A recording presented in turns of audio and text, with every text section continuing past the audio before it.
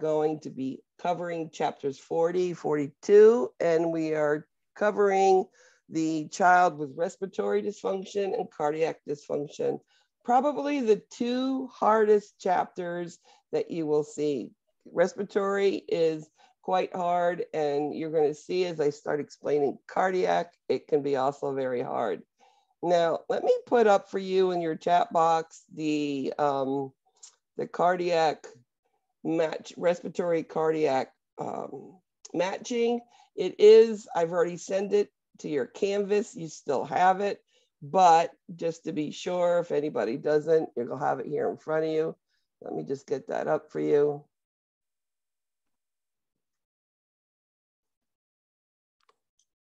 Now, in your Canvas, you have also all the answers too. So that, you know, I'm going to give you one without, but you do have it. It's all there for you. And anybody who wants to go over any exams, even if you got, you know, a 90, I don't care. Some students want to know what answers they got wrong. I am more than willing to do it. Please set up an appointment with me. Many students already have. So trying to fit everybody together. I try to give about half hour per person to give you what you need. And I will go over it and make suggestions on how you can improve for the next exam. Because I know everybody, if you get a 90, you want a 92 or a 94, I get it. And if you get an 80, you want an 82 or 84, and that's okay. I will do everything I can to help you get the best grade that you possibly can. This week, there is a quiz 3. It is on respiratory and cardiac, and you also have discussion question 4. So those are 2 things that are due this week. So, hello, Professor. How are you today, Donna? I'm good, thank you. And you? I'm doing well. I'm feeling Awesome. much better. So thank you so much. So let me start out with our PowerPoint. Now you're going to see that, hold on. You know what? I didn't put it back to normal. Hold on. There are 60 slides, and there are 55 Kahoot questions. So there's a lot of work today. I got done right on time for the earlier class. So I am hoping to do the same thing for you. So we're starting out with respiratory. First of all, respiratory infections, most of them are viruses. That's why you go to the pediatrician with your children and they don't give you antibiotics. Even when you say, but he's having a temperature of 104 and he's sick and look at this and that. Well, until it lasts over 3 days, they're going to assume it is a virus. After that, then they will try antibiotics. Now, if it's a pneumonia, you know, and they hear like the lobes, they hear some decreased sounds, that's when they'll start drawing antibiotics right away. Respiratory infections are the most common things that happen with children. There are all sorts of viral things. Now, one of the infections that children get are something called RSV. For you and me, it's a common cold. But for infants who have a hard time just sucking, swallowing, and breathing, we know that any increased secretions there make it difficult to breathe. So RSV is a virus still. So we treat it Tylenol, Motrin, and liquids, and clearing the airway and maybe saline aerosols, not even going into albuterol aerosols. Now, a normal, healthy infant can usually tolerate RSV very easily with the suctioning and keeping their fevers down and keeping fluids in them. But if you are an infant who has a cardiac problem or has some other immunosuppressive problem going on, premature, had a problem with oxygenation at birth, just that little bit of secretions could really be difficult. So there is a vaccine called a Synergist vaccine that we do give for about 5 or 6 months. They call it the season. Up north, it would be like September, early fall through spring. And we give it monthly. And it is a vaccine to prevent RSV because it's hard enough for an infant to suck, swallow, and breathe. So we do give that to those children. Infants who are having trouble breathing, you'll see them breathing with their abdomens. You're going to see them retracting, supraclavicular. You're going to see their necks just pulling in and out. When they get really bad, you'll see their little nares just flaring in and out, and you'll hear which you call a grunt after each breath. Now, working in the emergency room, seeing an infant that's their little nasal flaring, abdominal breathing, I see retractions, and I can see them pulling really hard, between their clavicles, and I hear that grunt. This is an infant I'm going to bring right to the trauma room, because this infant's just about to go down on me, and I know that they need immediate care. So infants, that's your respiratory things that you would see on them. It could be due to RSV or many other things. Now, when we talk about children and we talk about how they get infections and how they tolerate it, it depends on what their body can handle. What do they have the defense against? Now, the first 3 months, they've got mom's antibodies, which usually really helps them. Plus, what are we doing? 2, 4, 6 months, we're giving a lot of immunizations to protect these children from these really difficult diseases. The children start getting sick around that 3 to 6 months age because mom's antibodies go down. So you don't have mom's, infection system, their immune system to help them. By the time they get to be toddlers, and you know what toddlers and preschoolers do, you put them in daycare, you put them in preschool. What do? They play with toys. What do they do with them? Sensorimotor in the mouth. They swap spit, as I call it, and they're taking their germs and spreading them from child to child. Now you'd say, well, that's bad, but you know what they're doing? They're actually building their immune system by sharing all of these viral infections that all of these children have. So by the time they get to be into school, it's more of the bacterial infections that you'll see, because they go through all of these processes of getting all these viral illnesses when they're younger. Now, ear infections, why do they get them? Well, their airways are small, they're very short distances, and these tubes are big and wide open. So the mucus sits, they don't really blow their noses well, so where does it go? Up into the ears. And that's why you get a lot of ear infections on these children. Now, what is an infant, child, toddler, preschooler going to look like? Well, these children, of course, it depends with their age, but you're going to see children, when they have a fever, they're going to stop eating. They're not like adults. Adults going to eat and do what they need to do because they have to do it, but children don't. They're going to stop. They're going to lay down. And you're like, well, what's wrong with that kid? He's laying down, sleeping, and it's not nap time, and the kid don't like naps, et cetera, et cetera. Usually it's due to a fever. When we treat the fever goes down, the kid feels a little better. So what do? They drink fluids. It's all mucus and upper airway, which is usually upper respiratory. These children, it's going to loosen it up. They're able to get rid of it, and they're going to feel better quicker. But children, they're going to start with a fever. They're going to stop eating. They might vomit because of the mucus that they're having there. And, you're going to hear all that upper airway and all the mucus going on with them. And again, treat the fever, and they're going to be up and running around again for you. So what is our goal? So you have a child who's sick, and they're having an upper respiratory infection. Well, we want them to breathe easier. We want them to oxygenate better. That helps them rest, and they're more comfortable, especially if we keep that fever down. We want them not to spread the infection, but you know what children do. They spread it. It's just part of what they do. I mean, they are learned, now to put their face in an elbow, but, they don't always. Keep them hydrated. And we do that by, again, keeping that temperature down. And of course, they need big hugs when they don't feel better. So ear infections, like I said, is because of this mucus sitting there, and it's very short little tubes, and it goes up in there. How do we treat ear infections? Well, remember, ear infections hurt. They're painful.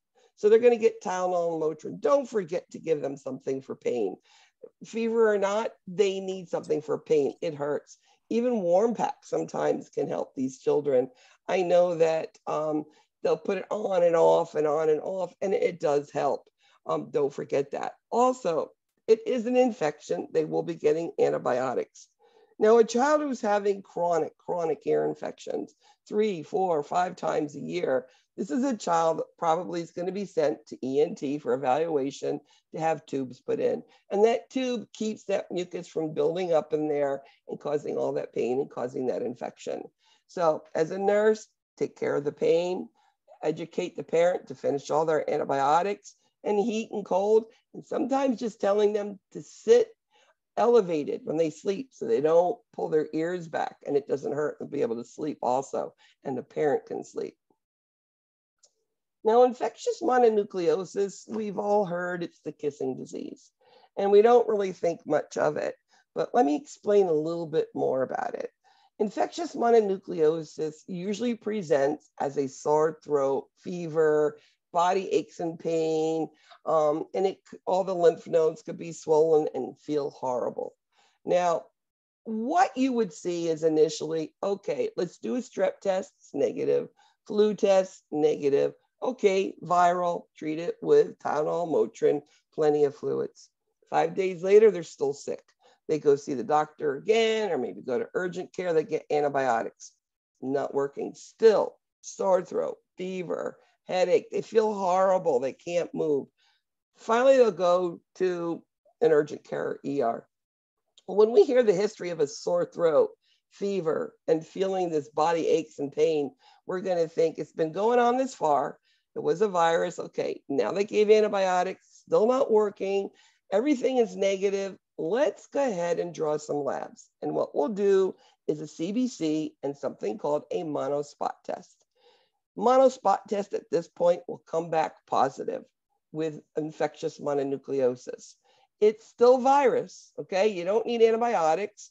Antibiotics probably cause abdominal pain and vomiting anyway, so get them off of that with Tylenol and Motrin, plenty of fluids, and the big thing is rest. Now, in mononucleosis, the liver and the spleen, either one or the other or both, swells.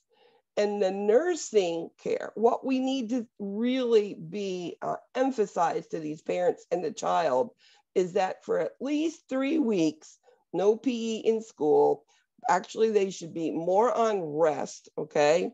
And no roughhousing with brothers and sisters or anybody at home. Because if you touch that abdomen too hard, the spleen could burst. Let me give you a real story. Little 9-year-old boy came in with the same history that I just said with his father on a Saturday morning. I was the nurse. And we explained, make sure that you take care of that belly. You have to get released from the pediatrician for him to go back on PE into school. But for right now, he can't. Protect the belly, very important, et cetera, et cetera. 1 week later, I'm the primary trauma nurse on call. We get a call, trauma's coming in. I went and there's this boy who was on a 3-wheeler out in the Everglades, fell off onto his abdomen, his spleen burst, and he died. Mononucleosis is not something very simple. Teaching the parent to be careful with that abdomen is number one, okay? Tylenol, Motrin, fluid, rest. No 3-wheeler 1 week later. You must be cleared from the pediatrician, okay? Real story. And it really upset me. Croup. Croup is what we hear of that barking cough. It's an inflammation of the airway. It is some varying degrees of respiratory distress from a cough all the way up to an epiglottitis, because that's upper airway. Now, what is an epiglottis?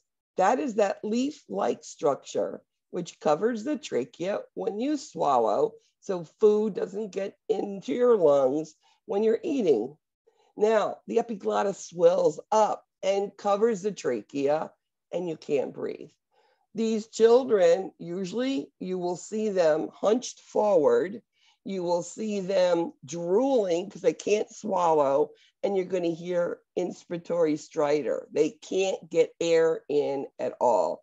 It's a true and real medical emergency. How do we treat this? Well, it's an inflammation. How do you treat inflammation?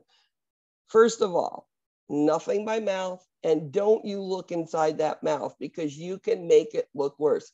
Only the physician looks inside. Only a person who can intubate or perform a trach can look in that mouth, because all you're doing is creating more inflammation in there or causing more, trauma. This kid, as I said, you're going to see them complaining of the throat, leaning forward. They're getting hypoxic. They're getting restless. They're getting scared, and drooling. I mean, drooling is the big, big thing. We're going to give them racemic epi aerosols. We're going to give them some sort of steroids to decrease that swelling. Many of these children, if it doesn't help, we're going to be prepared to intubate or do a tracheostomy. Now, if that epiglottis is that swollen covering the trach, can we get a tube down there? Probably not. It's going to be a tracheostomy. Now, one of the more milder ones is the laryngotracheobronchitis. It's a croup. It's a viral thing where there's an inflammation in the airway and you are going to hear a bark. A bark. This child's going to be barking like a seal, usually due to a virus. Again, how do we treat this one? Well, number one, until we determine how their airway is, nothing by mouth, we are going to be given a steroid, some sort of steroid, whether an IM Decadron or a pill or some maybe prednisolone orally, and send them home on that, and that will help them. So what are you going to see? Well, this is a kid who's had a cold, who now can hardly breathe inwards, and you're going to hear the bark, bark, bark, bark, bark. We know that if this is not treated and this swelling continues and the bark and the irritation goes on, it can lead to respiratory failure. It's a simple sort of thing, but it can lead to respiratory failure in the end. So how do we take care of airway? Simple. Maintain the airway. Make sure it's open. If it's going to be prolonged, maintain the hydration. If the kid's epiglottitis, I'm not giving that kid nothing to eat, but we're going to start the IV because we're going to give IV steroids there. We're going to put on this mask with moisture. It's called a nebulized mist and oxygen just to help to breathe easier. Because remember, we give oxygen just for them to maintain their saturations, and it helps them breathe easier. Again, nebulized treatments, racemic epi, and we're going to be given steroids, whether IV, IM, PO, depending on severity of child. Now, as I said, RSV is usually during those winter, spring times. RSV, we have a test for it, just like we have influenza, and it's in young children. It's that extra secretion that really bothers them. So how do we treat these children? Well, if the kid is not too bad, we can still maintain oral, giving them a bottle. But if they're really, having a hard time breathing, which the flaring, the grunting, the retractions, the between their little clavicles here, you're going to see them pulling like crazy. That kid's going to have an IV, and we're going to let the kid rest. We're going to give maybe just saline aerosols. It's a virus, and let the child rest. We're going to clear the airway, suction the mucus, not over suction, because too much, makes secretion. So just enough. If we're going to give them by mouth, we're going to clear out the airway and just let them drink. Then we have pneumonias. And what are you going to see in a pneumonia? Well, usually these children present with fever between 101 and 102. That's what I've always seen for pneumonia. You're going to see them not wanting to eat and maybe vomit once. And that's usually all you'll see. Listen to the breath sounds and you're going to see a lobe or multiple lobes which are decreased. How do we diagnose? Well, we'll do an X-ray. We'll see the decreased lobe. Usually these are a bacterial. They'll be placed on antibiotics, keep the fever down, and to give fluids to thin out the secretions. And most of them, as I said, are bacterial. Sometimes they get to the point of mycoplasma, and that just means they need double antibiotics. We need negative, we need positive, germs that we need to kill, and that will work. Most pneumonias is just a single antibiotic, but when it gets to be the continuation and it doesn't get better, they'll go and they'll do both. And we know today there is a pneumococcal vaccine we can get because that's the worst of all pneumonias to get. Then we have something called whooping cough that was eradicated because of immunizations, but not every single parent believes in immunization. So there was an outbreak a couple of years back in the county where I live and the county above us. And this is an extremely contagious disease. And it is all about airway. And these children do really poorly. They need a lot of airway, they need oxygen, they need pulmonary toileting, they need very close monitoring nursing care. Because it's so infectious, they need to be on an isolation called reverse, which means their air in their room has to be recycled. It can't come out into the population because the pertussis germ will get out and could spread to the whole hospital. So it is very, very dangerous. There is a vaccine for it, but as I said, it's when you don't. Then we have the foreign body aspiration. You see this picture? This is a quarter in a child's throat. I'm telling you, they usually swallow the quarter, not the nickel, not the dime, not the penny, which is smaller. I don't know why. They always go for the quarter, put it in their mouth, and it goes down. They usually come in, it hurts, to be there stuck, and usually in their esophagus. Most of the time they're breathing, but they're not swallowing, they're drooling, sort of leaning forward too. When they do that, years ago, they used to take them to the OR, do a bronchoscopy, take little clippers, go down and pull it out. But that requires OR, IV, overnight care, sedation, etc. Today, what do? We put a Foley catheter down, blow up the balloon, have them sitting on the surgeon's lap, lean forward, and they pull it out, the balloon out, poof, and it comes out and they vomit and it goes onto the floor. And I'm saying, oh, it's my quarter, I saw it first.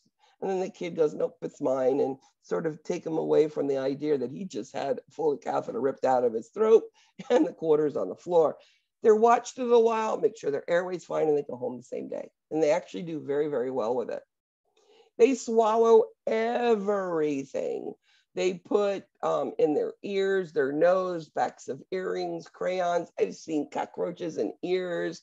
I've seen beans, red beans, black beans, green peas up the nose, all sorts of things. And again, they sort of do the same thing. In the ear, they take little clips and pull them, but up the nose, there's a thin little thing with a balloon. They put it up, balloon up, and they pull it down, and it comes out very easily. Usually, they've been to their pediatrician, it's shoved up so far that it takes a little bit. These poor kids have had this nose and pulling, and they're scared by the time they get to us. But we can remove all of those things. And again, when it's done, making sure that their airway is okay. I have seen French fries get lodged in the trachea, and I've actually seen bad outcomes from that. 3-year-old French fry went in. They tried to do Heimlich, didn't come out. Came to the ER under rescue, and he ended up being placed on something called ECMO, which is a machine that takes blood out, oxygenates, put it back in, and the kid actually died for a French fry. So being careful with foods in young children, again, very important. Aspiration pneumonia can be due to feeding problems, or it could be due to environmental things like my good old Johnson & Johnson baby powder. That powder in the air can really hurt the lungs. But even like Clorox in the bathroom when you're cleaning it and the child breathes it. I mean, as adults, we feel it and it hurts our lungs and it hurts the kids. But the other thing with aspiration pneumonia is like reflux. Kids will, if they're not burped properly or not sit up after feeds, or overfed, can cause that reflux, which can cause aspiration pneumonia, which will require antibiotics and will require good close monitoring. There's something called acute respiratory distress syndrome, and it could be done to many different reasons. Now, I live in South Florida, and there's a lot of water and pools around me, and it's used almost 12 months a year, maybe 2-3 months, not as much, but that's 9 months of water. And many children like to go in their pool and they jump in and they drown. Now, by the time sometimes rescue gets there, parents or somebody, the neighbor, has revived him and the kid's running around the pool. And you say, oh, good, the kid is fine. No. It could be up to 72 hours later that this kid goes into acute respiratory distress syndrome, where the lungs start tightening up and they stop oxygenating. So drowning. It's a near drowning. Yes. These children will be transported to the emergency room and will be admitted in a monitored area for 3 days, because it's 3 days later they could have, you know, acute respiratory distress, and if they're home they'll die. So they have to be placed in the hospital. But the kid's running around, he looks fine, it's okay. The lungs have been injured. The other way it can be injured is due to infections, or it could be traumas, pneumothoraxes, the older children, drug overdoses, and as I said, your drownings. So acute respiratory distress syndromes, you've got very damaged lungs. This is an extremely ill child. This kid is going to be intubated, paralyzed, sedated, getting antibiotics. Sometimes it's a one nurse to one patient deal because they're so sick. Their mortality rates are very, very high. So these children, we try to prevent that as much as possible. Asthma, I think, is one of the most common respiratory illnesses in children, and it's basically a hyperresponsiveness of the bronchi. It's usually due to some sort of allergen that creates irritation and causes the lungs to swell and the air can't get in. So you can get air in, but it's hard to get out. So you have prolonged expiratory phase on these children. You will see them push to get air out, and in the end of pushing it, you might hear a, because it's hard. So asthma, when we figure out this kid is having asthma, the first thing we do is give a rescue inhaler, albuterol, Proventil, whatever your name is. And that's your rescue. Now, be careful when you're giving these, or the parent says, they took 4 hits of that thing and it didn't work. Well, how old is the child? And can the child push it down, inhale at the same time? There's adults who can't do it. So, did they have a spacer? Now, what is a spacer? You see those little cup things on the bottom, the orange, the pink, and the blue? That's the spacer. You put it in the bottom, you put the mask around their face, you give the dose 1, 2 pushes, whatever it is, and they inhale 4 or 5 times, and they've gotten their medicine. So if a child, parents saying that they took 4 hits and it didn't work, well, make sure they got the medicine. Sometimes it'll prevent a hospitalization, because when you put the spacer on, they're getting the medicine, and you know something? It works. So very important question. Once we know their asthma, figuring out what their lungs are, doing pulmonary function tests. There's an end expiratory peak monitor, which monitors, you take it home, and parents can use it to monitor children's volume of air moving.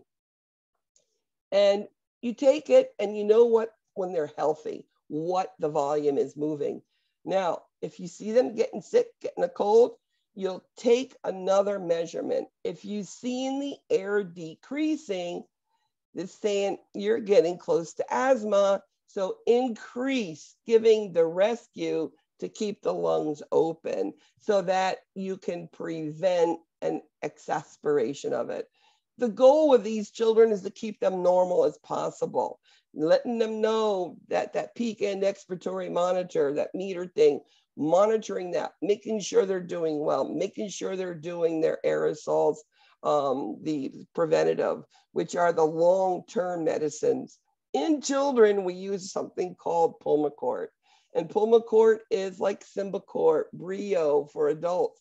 Twice a day, a little bit of steroid, and it prevents. It's preventative, has nothing to do with taking care of, I can't breathe. It prevents it. The rescue is your albuterol, your Proventil, okay? Then we also, when you start not feeling well, we can start already with steroids, the corticosteroids.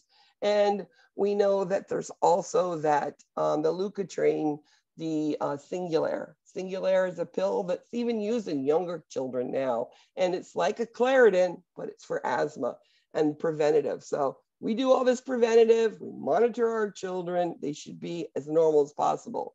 But if we've done allergy testing and they're allergic to grass, they shouldn't be playing out in the grass. I mean, they shouldn't be playing soccer. Maybe tennis is a better choice, or swimming or bowling or something else that's not rolling around in the grass.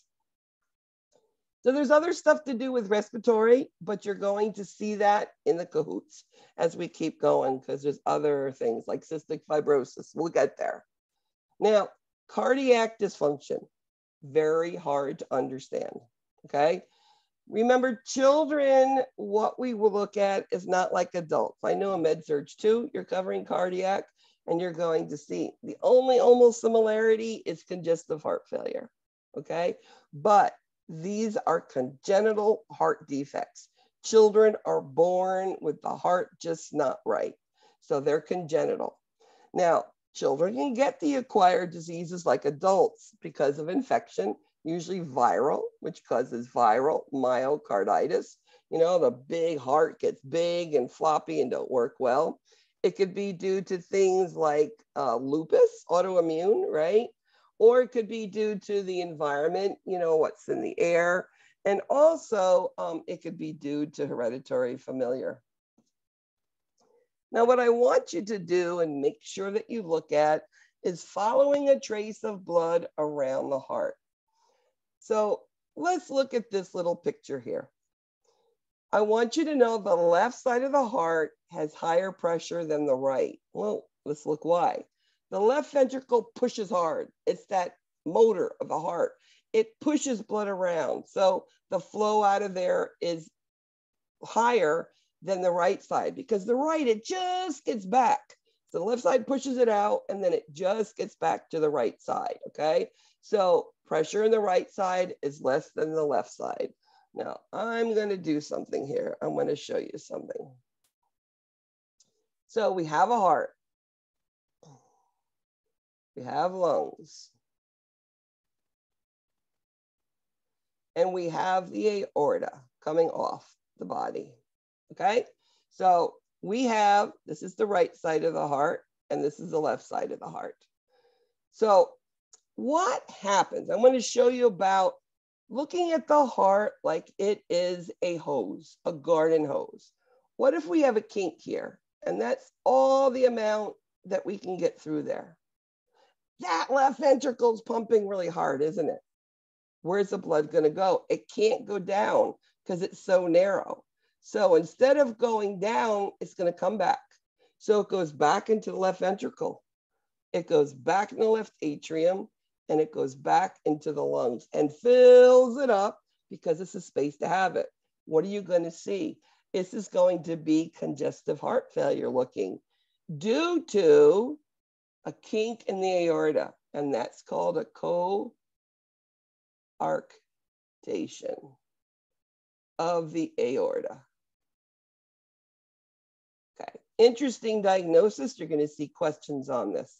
So if I cannot get blood down, my BP is going to be lower on the bottom extremities. Blood can't get there, so my blood pressure is not going to be there.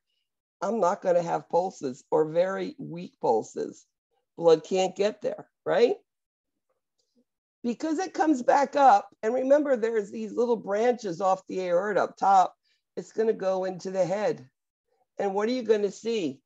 In older children, that blood is flowing up to the head. You're going to get headaches. You're going to get a nosebleed. Also, you're going to have elevated BPs in this child. Does that make sense? Do you understand the garden hose? If it's kinked in the aorta, it has to go backwards. It can't go forward. Backwards goes where? Back to where it came from. And where's the fill up space? We're going to fill up the lungs. And now you're going to see a kid short of breath, dyspneic, abdominal breathing, and you're going to see their O2 saturations dropping. Okay? So that is this one. So sometimes we see decreased pulses at birth. And I've actually caught one before I even knew what a coarctation was. I'm like, this guy doesn't have pulses in the lower extremities. When I first started the newborn ICU area, before I even did cardiac. And I said, there's no pulses, and it's actually poor capillary refill. And when they went and looked, the kid was a coarctation. Now, many of these children have a little bit of pulses, and they'll go home. And these children will be a couple months old where they're having shortness of breath, tachypnea, failure to thrive, they can't eat, activity intolerance, they're not doing well. Furthermore, not getting nutrition, cognitive delays, that's developmental delays, right? So I actually had a little girl who was 3 months old who had coarctation of the aorta, who was admitted into the cardiac ICU at Nicholas Children's. It was a coarctation of the aorta, and she was in severe congestive heart failure because no one caught it earlier, because cardiac is difficult to diagnose, and many emergency rooms and physicians don't know it very well. So what do you see? Well, sometimes you're going to see a kid, you're going to see that they're purplish, cyanotic, that's good. You're going to see them not being at a weight they should be. I mean, if the kid's 3 months old, they're born at 7 pounds, and they're only 8 pounds now, that's failure to thrive. They should have a couple more pounds on them, because remember, they double their weight by 6 months normally. If they don't have that energy, they're not going to eat because they tire easily. Also, sometimes with coarctation and this going on, you might feel their chest. You might even feel extra murmurs and stuff going on there. And this is what you'll see. And then as they get older, you'll never see a newborn with clubbing of fingers, but you'll see the older ones, and I'll show you a picture. Another thing you might see is you'll look at the monitor, and newborns are 140 to 160 heart rate, right? But you might see 180. Why? They're full of fluid. The heart's trying hard to oxygenate. Your O2 sats are low because all of this fluid's in there. And if you look at the way that they're breathing, and listen to the chest, you're going to hear that they're consolidated, they're full of fluid and rails. So you can tell by just looking and listening to these children what's going on. Also, coarctation, you're going to feel no pulses or minimal in the lower extremities. Blood pressures are going to be different, and it could be 20 millimeters of mercury. So it could be 90 over 60 on upper, and it could be 40 over 20 on the bottom. It could be that severe, but at least 20 points different. And again, your heart's going to be faster trying to work. So when you suspect, what is the first thing? Well, it's the EKG, 12 lead. Then you're going to do an echocardiogram, and you're going to look around, see what's happening. When you find that there's an issue with an echocardiogram, prepare that family for a cardiac catheterization. This is when they're going to do a cardiac cath. They're going to put big catheters into the right groin through the artery, femoral artery and vein, and they're going to be shooting dyes and looking at what's the structural function of the heart, what's happening there. And that's diagnostic. We do interventionals. One of the things that Nicholas Children did many years ago, one of the first in the world, was something called a helix device, where they took this little 2 mesh thing, which went through the septal defect, and it closed each side without doing surgery. So it was a little device that went up and opened, and it covered so that blood wasn't going through the atrium or the ventricle. It could be the atrial septal or a ventricular septal defect. So that would be interventional. And then there's what we call electrophysiology studies. And that is when you're usually an older child and having periods of usually SVT, which is tachydysrhythmias. It's normal heart rate that speeds up quick and slows down. And all that means is the right atrium of the heart has an SA node, which initiates a beat. When another piece of the right atrium decides to beat, that heart rate is actually higher. It could be, 180 to 240. That's what an atrial beat is. So all of a sudden it quick. And there's like, just try and say, hey, I want to do the SA no work here. And it makes the heart rate fast. So the child gets dizzy and can feel that beating in their chest.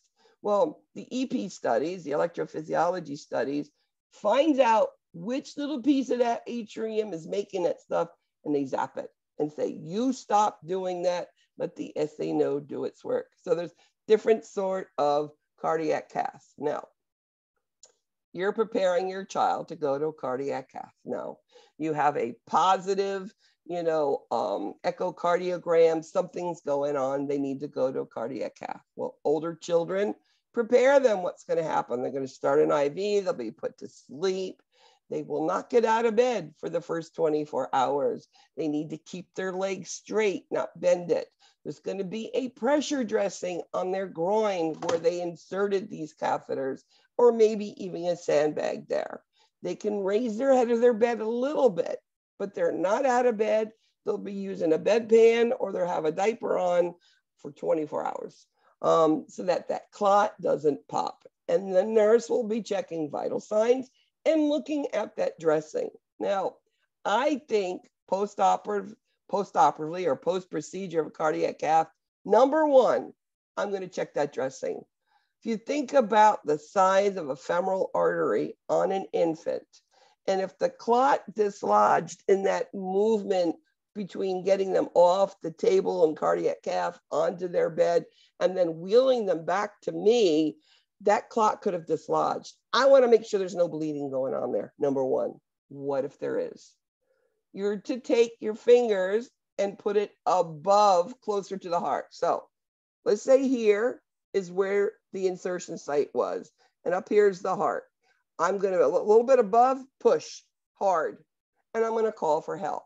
That is the treatment, but you're going to get a physician in there to monitor, to see how much blood had, came out, et cetera, et cetera. They can bleed their whole body really, really quick because that hole is huge.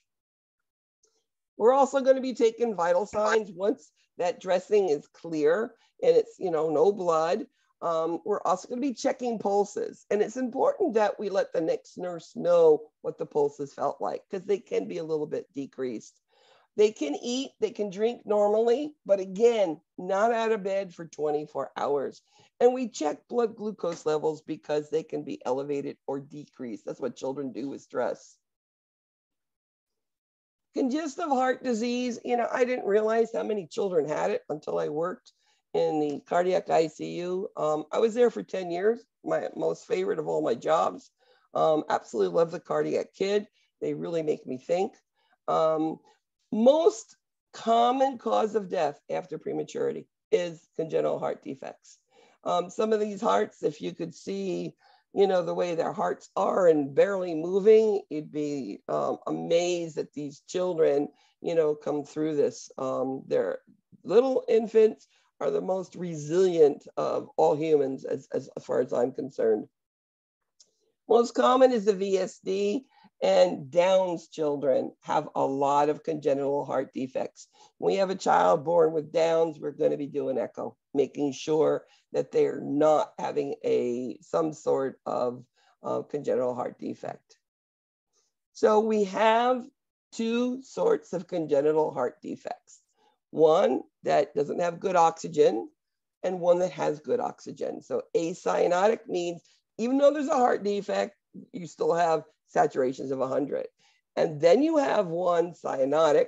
The biggest one of all is called hypoplastic left heart, which is a big, thick muscle of the left ventricle, only a small little area, and the muscle doesn't pump. So it is, can't move oxygen around. So that is your biggest of all cyanotic heart defects. Thank God it is not the most common. Most common is tetralogy of Fallot, and we're going to go into that. Now, remember I told you about pressures, that the left side has more pressure than the right. You should think about it. The left flows out, got 4 veins coming from the pulmonary, from your lungs into the left atrium. There's actually 4 veins. So good flows coming there. And then we have the left ventricle pumping. So there's big flow. The right side gets it just coming back from the pump of the heart. So it's lower flow. So there is acyanotic, cyanotic hearts. Increased pulmonary blood flow. Well, if we have a heart, the right side is less flow, okay, than the left. So the left's a big flow, right is smaller. If we had a hole between the septums, whether atrial or ventricular, we know it goes from high flow to low flow. It's least resistance. It'll just push to the other side. What happens? Well, if it's an atrial septal or ventricular septal defect, the left side is going to push blood into the right side and it's going to go back, and it increases pulmonary blood flow because it's recirculating because of the way it shunts. The shunt goes left to right, left to right. There's another thing called a patent ductus arteriosus. Here we go, another picture for you.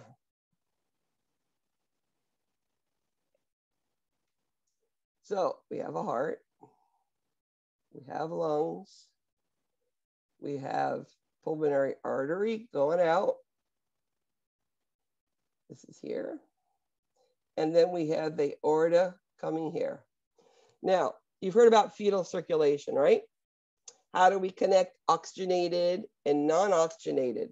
There's something called a PDA, which connects, and it's there at birth, and it's kept open by the infant's own prostaglandins. It's a hormone that keeps this tube open, which keeps oxygenated and unoxygenated blood. It keeps blood flowing around, making sure the body gets oxygen. After birth, within 21 days, it closes. Sometimes it doesn't. Many times it's with your premature infants. When it needs to close, because you don't need it open, we can do something to do that medically, a medicine. It's called indomethacin. It's given IV, it's given in up to 3 doses, and it will close that without surgery most of the time. If it doesn't, we can put a clip on it and close it. Now, what if you have something where your pulmonary artery and your aorta are switched on the wrong sides, which means you have oxygenated blood going in a circle here and unoxygenated here, and they're not mixing? We can keep this open and we will give synthetic, what the baby already has, prostaglandins. You need to know the names of both of these medicines. So indomethacin will close it when you don't need it, and prostaglandins will keep it open. This is called a patent ductus arteriosus, PDA, patent ductus arteriosus. And this is vital in a child with transposition of the great arteries. That means the aorta is on the right side and the pulmonics on the left side, and you're not getting oxygen to the body, okay?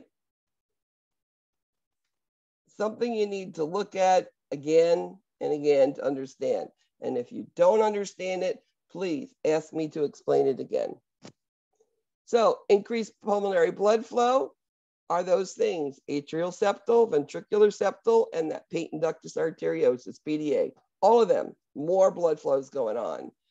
Now, when you have obstructions coming out, we know anything with a stenosis means a narrowing. Aortic stenosis means it's narrow. Pulmonic stenosis is narrow. So it's hard to get up there, just like the coarctation, right? Those are obstructions. When you see atresia, like decreased pulmonary blood flow, tricuspid atresia, that is the valve between the right atrium and right ventricle. There's nothing, there's no opening. Well, what goes from the left ventricle? It goes up into the lungs, right? So you're not getting blood to the lungs.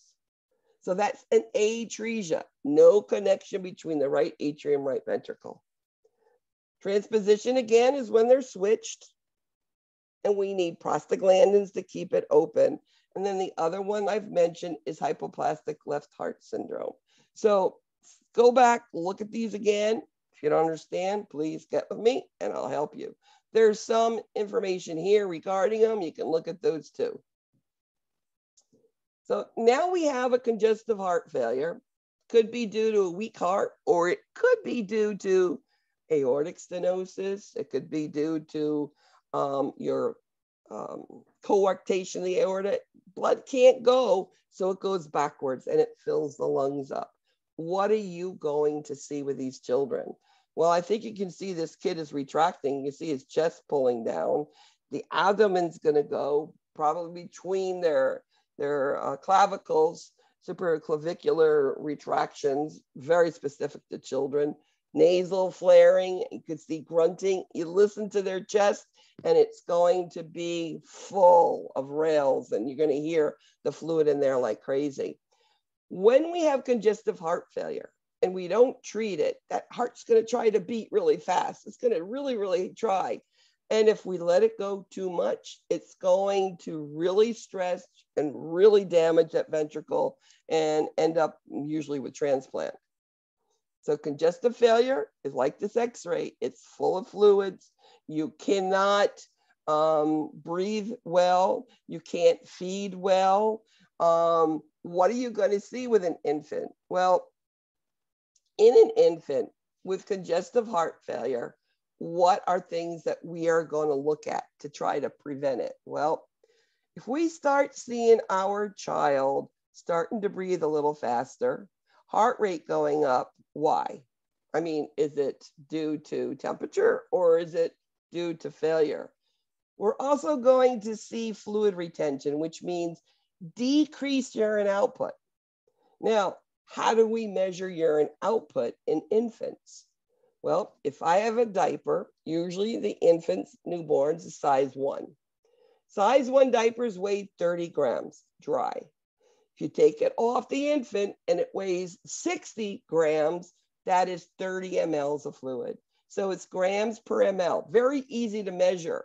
Very important measuring I and O on children with congenital heart defects to make sure. Also, what else do we do? Strict dyno and daily weights. We're going to see those weights coming up too quickly. And we can say, all right, you're gaining weight. You know, we're starting to see urine output going down. We can give a dose of furosemide before it becomes a congestive failure, or medicine to help that heart beat, make it beat more effectively. Something called Primacor, milneuron is something we give them. But that improves cardiac function. No fluid, it's not pumping against anything, and oxygen is getting where they want. So get rid of the extra fluid, make sure that heart's not overworking, and keep oxygenation. Put some oxygen on that child. I mean, oxyhood is, oh my goodness, one of the nicest thing on these infants. Clear plastic thing, we can give 40, 50% on that. They still can have their hands in their mouth. They still can have a pacifier. They don't have that thing in their nose because they really don't like a nasal cannula. It can be used for sure, but the oxyhood is actually the nicest for these kids. So again, how do we take a congestive heart failure? We want to do everything to make that heart is beating against less resistance, keeping that fluid down, monitoring output, monitoring daily weights. We are going to be looking at their vital signs, seeing where the heart rate is and their blood pressures are. We are going to still keep nutrition in these. These children can get, because they're congestive heart failure, they're going to tire easily. So a tube feeding, whether an NG tube, an OG tube, we're going to do those things to help that child. And of course, they can have their little sucker. They can non-nutritive sucking, you know, because it doesn't take extra effort. And these parents need to be supported so well. I mean, when these children are so sick, I will just have them brush their hair. I will have them help me change diapers, you know, rub lotion on them, do things that can help them, the parents, especially mom, to bond with these children. Now, as I said, some of these diagnoses and congenital heart defect are due to cyanosis, you know, cyanotic defects. What does the body do when you don't have enough oxygen in it? It says, you know, it's probably due to you need some more red blood cells because, you know, red blood cells carry oxygen. Well, that causes an increase in hemoglobin hematocrit called polycythemia. Polycythemia is due to low oxygen and the body's saying, I'm going to produce cells to try to help. So your hemoglobin hematocrit is normally 14 and 42. It could be 18 and 54 easily on a child with a cyanotic heart disease condition. It really could be. Of course, you're going to see, the O2 sat's lower for sure. You're going to see some bluing. And as the kid gets older, like this hand here is an older child, you'll see the clubbing of the fingers on a child with a cyanotic heart defect, like hypoplastic heart syndrome, left hypoplastic heart syndrome. So this child is a lifelong child. This is a child that's going to need family taking care of them for life, many of them. So some of them didn't even know they had a cardiac condition before they started. So make sure that they're understanding what's going on. Teach everything you can for them. Have them involved in the care as much as you can. Explain why you're measuring diapers, giving a daily weight, why you're doing stuff so that when they get home, they can look out for the same things. These children will be going to cardiac caths, echo, doctor's appointments, on medications. These families need really good support from the nurses. And it is the nurses who get them prepared to go home. From admission, we are teaching these children and parents to go home. Bacterial endocarditis, just like adults, an infection of the lining of the endocardium, and of course, prophylaxis before any procedures, whether it's a cardiac cath or dental or whatever, you're going to do prophylaxis. Now, in pediatrics, there are two diseases, two things that can occur due to a strep pharyngitis that was not treated. Strep pharyngitis, and you think strep throat, not a big deal. Well, these parents need to be taught, don't share the antibiotics with the other child that has strep too. You need 2 bottles of it, okay? And make sure you finish it to the end, because an undertreated strep pharyngitis can turn into rheumatic fever, rheumatic heart disease. These children present with a sore throat. Their nodules in their fingers and hands will be swollen. They could have a fine rash on them, and they feel horrible. Sometimes they get to the point of chorea where, their gait is shuffling and they're falling. And sometimes with the joint problems and this falling due to the chorea sends them to the doctor. And what are they going to ask? Has your child had a sore throat recently? And most likely it will be. How do we treat rheumatic fever? Well, it's due to a strep infection. They're going to be on a long-term antibiotic. Some antibiotic. It could be amoxicillin. It could be 30 days of it. They'll be putting them on there till we get it. And the chorea will disappear. The mental of, the gait will go away, and all of the other problems if treated in time. If not, rheumatic fever can cause permanent valve damage, and usually the mitral valve, which will need replacement as they get older. Professor Bogart. Sure. With the fever, with the sore throat, how long does that normally last? Is it up to 2 weeks? Usually you will see the symptoms from rheumatic fever start within 2-3 weeks after the initial pharyngitis. Thank you. You're welcome. Children can get high cholesterol. It's things that we're learning as we, progress in the medical field. We never looked at that when I first started nursing, but, at the end, yeah, they are. Another thing, they can have cardiac dysrhythmias, slow, fast, or they can have PVCs, PACs, just like adults. And the medicines we use are the same as adults, but in pediatric doses. Milligrams per kilogram per dose, micrograms per kilogram per minute, same thing, but in pediatric dosages. I've seen pacemakers in children less than 2 years old for Brady dysrhythmias also. And then the tachydysrhythmias, usually that's when they do those EP studies and they zap it, try to get rid of it when the medications don't work. Pulmonary arterial hypertension is usually due to some problem where the lungs are damaged and they go into spasm and they don't want oxygen and carbon dioxide to pass through. These children are always short of breath because they don't oxygenate well. I've seen young children with pumps on where they needed a continuous infusion of medicine to help keep their lungs open. And they're basically waiting for transplant, basically. Double lung transplants. Another thing is cardiomyopathy. As I said, it could be due to infection, usually viral, believe it or not. Could be familiar. It could be due to some metabolic. It could be lupus killing the heart, right? Could be any of those things that can cause it. And usually the child, when they get these big hearts, they end up with a heart transplant. And heart transplants can work well. You know, I've had several of my children, hypoplastic left heart syndromes. In fact, my little Thomas is now going to be 18 years old this year, and he was 8 years old when he got his transplant, and he got it on Valentine's Day. He told his mom, tomorrow's heart day, I'm getting my heart, and he was, let me tell you, this close. He needed a heart quick, and he got it, and this kid has lived an amazing life. I had another little girl, Olivia, who was 22, who when the first heart started to fail, she went for second and it didn't take, and she ended up dying. But, you know, these children, you get so emotionally attached and involved.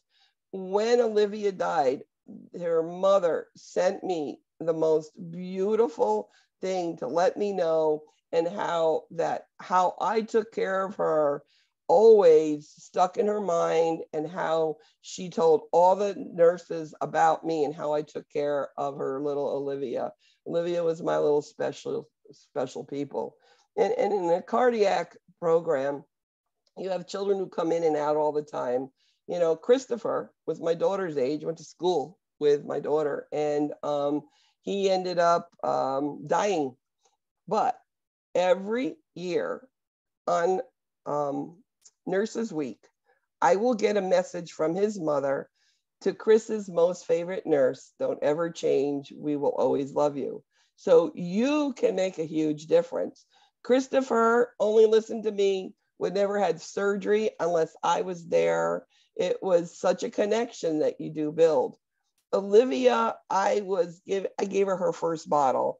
I could tell you stories, stuff that touched these parents and myself for life. So transplants can work. They're not forever, but you can give a child more than they ever would have had before. They all lived good lives. And today we're checking for hypertension a lot earlier. Many years ago, we didn't check young children's blood pressures. We did, you know, temperature, pulse, respiration, maybe saturations, but today we're checking it, and we're finding younger children, I think age 2 up now, we check all blood pressures to try to rule it out quick. Because what does hypertension cause? It causes problems with the heart, it causes problems with the kidney, so we need to check it quick. And then there's Kawasaki disease. Kawasaki disease is a systemic vascularitis, which means an inflammation of vessels. But what we're most concerned about is the coronary artery and causing aneurysms. This is also one of those hard cases to determine what is going on.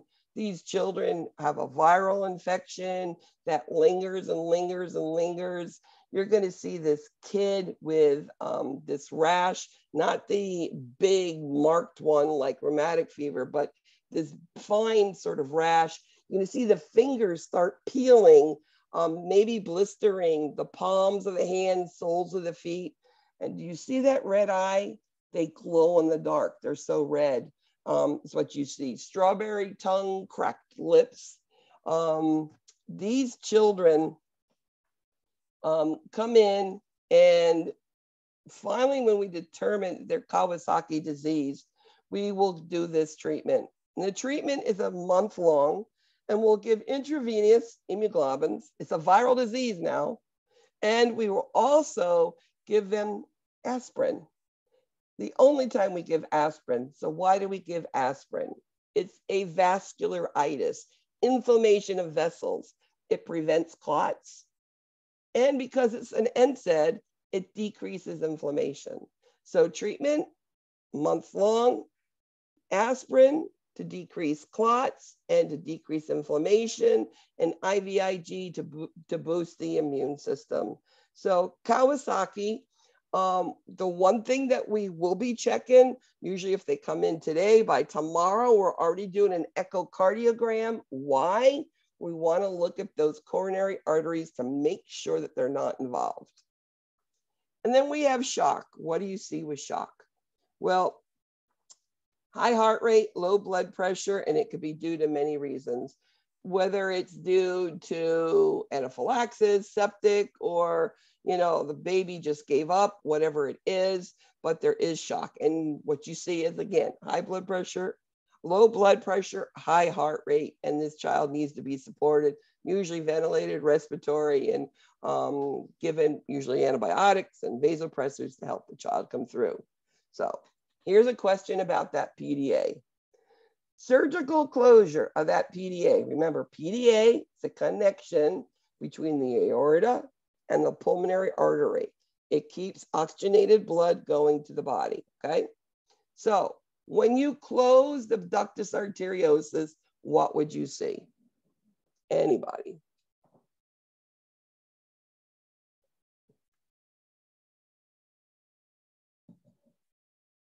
C.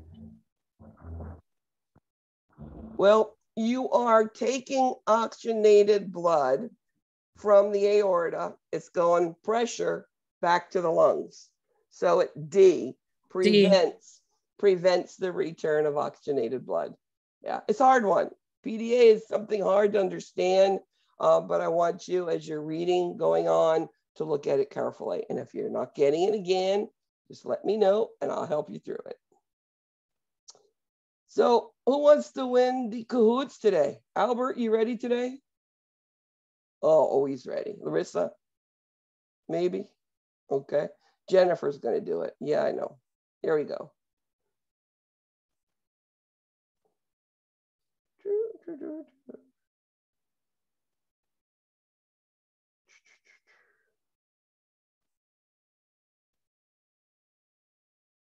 Hold on, we're getting there.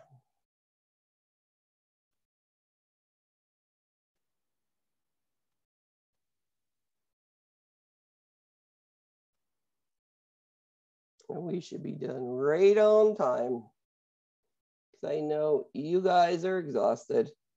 And this was only my second class today.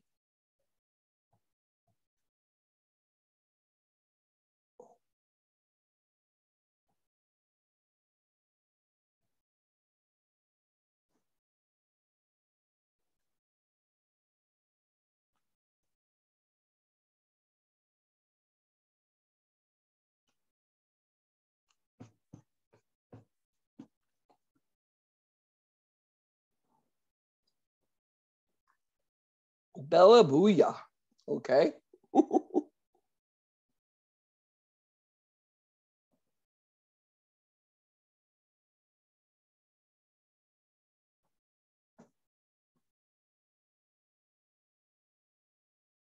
All right, it's going so we get out on time. Respiratory cardiac systems. It's a big week for y'all.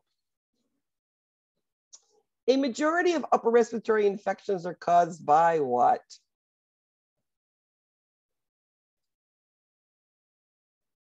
I mean, you take your kid to the doctor and he's all of this mucus and coughing and the fevers are 104, and you know, you walk out of the room and he tells you it's a virus. Give him Tylenol, Motrin, and lots of fluid. And you're like, but the kid is 104 fever.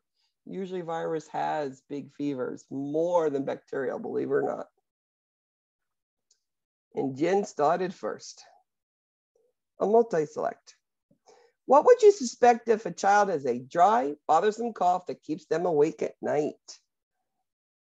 Something actually we didn't discuss. So there's only one that we didn't discuss.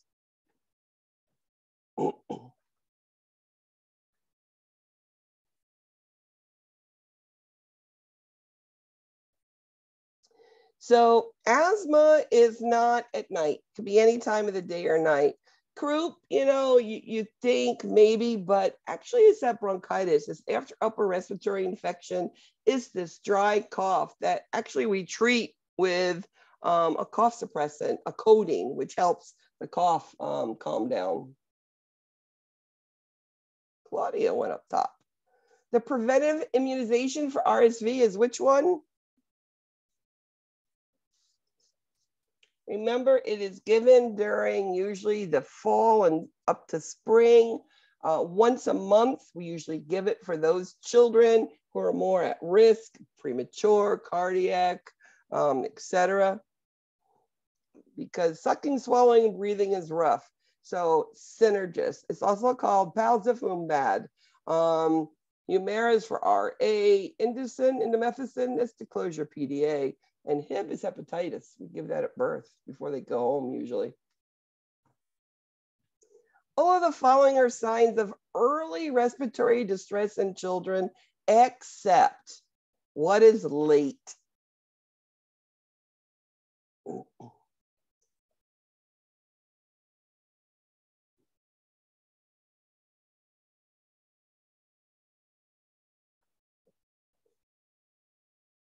So tachycardia is the beginning, diaphoresis because they're having a hard time breathing and struggling, restless, hypoxemia, bradycardia, they're about to code. You see an infant, a small child, bradycardic, who's in respiratory distress, get the crash cart because they're going to code for sure. And Bellamy went up top. A 4-year-old child's been taking meds for asthma. They're still wheezing. What information is important to ask this mother or father?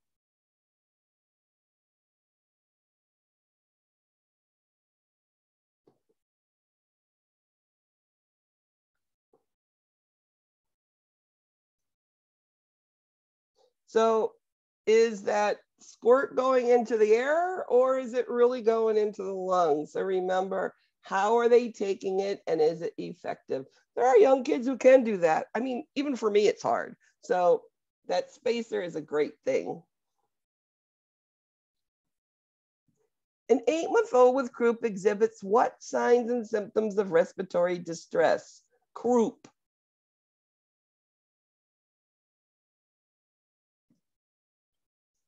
Remember, croup is an inflammation of the larynx and the trachea and the bronchus. It's a lot of inspiratory distress here, and it's retractions and restlessness. Remember, it gets to the point of respiratory collapse. So substernal retractions and restlessness. Abdominal breathing, pulse of 140, that's part of it, but the big thing is the stress, retractions, and restlessness. They're getting hypoxic. That shows more signs of respiratory distress. Signs and symptoms of asthma include all except.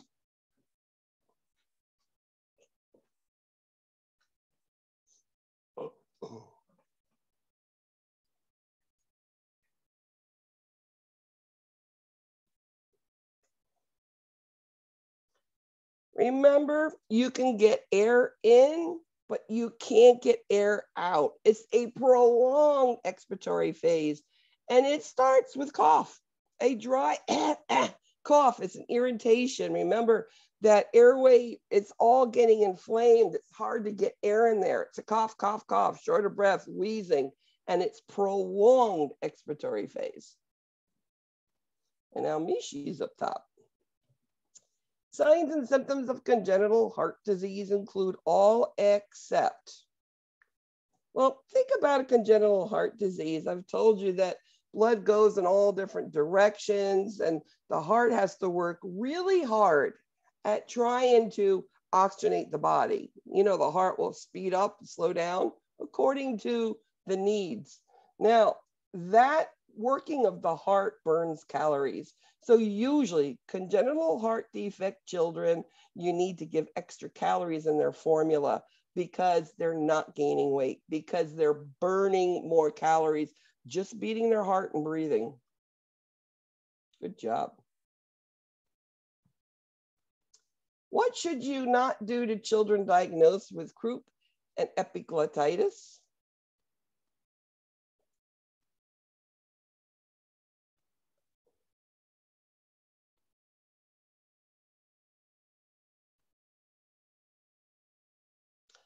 Do not look in that mouth unless you are prepared to intubate or start a trach. That is absolutely the golden rule, especially epiglottitis. You see drooling, bending over, problems, inspiratory stridor, you know what's going on. You know, get that racemic epi. Say, I'm getting a racemic epi, and get in there and get the doc. The epiglottis is what?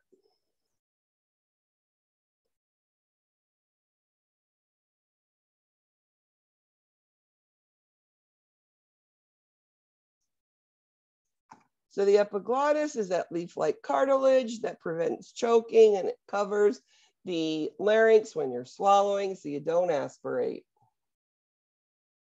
Now Jen is on fire. Good job. Multi-select. When doing an admission on an infant with a low-grade fever and loose cough, what information is important?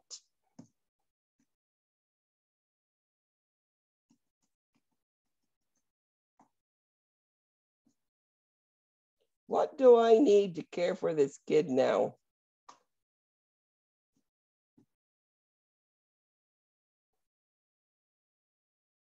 So I need to know what fevers. I want to know immunization status. And absolutely, if they're having a fever, I want to know when the last dose was given and what was given so I can keep that fever down. Because we know children, infants, doesn't matter. Fever's down, they're going to eat better and get those fluids in they need, especially with upper respiratory.